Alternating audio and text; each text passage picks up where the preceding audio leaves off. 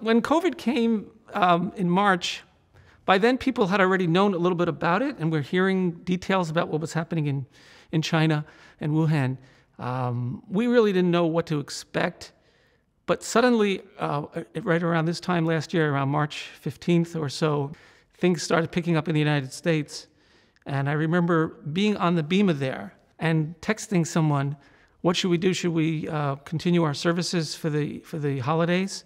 Or do you think we should close down? And I got the message, it's probably best to close down. And that's what we did at that point. I've only been in this building several times throughout the year, so it's been a longing for our home. And this synagogue, of course, has a dual function. Not only is it our home, but it's also, so to speak, America's home because it's the first synagogue building. So we do miss that very much. We miss being here.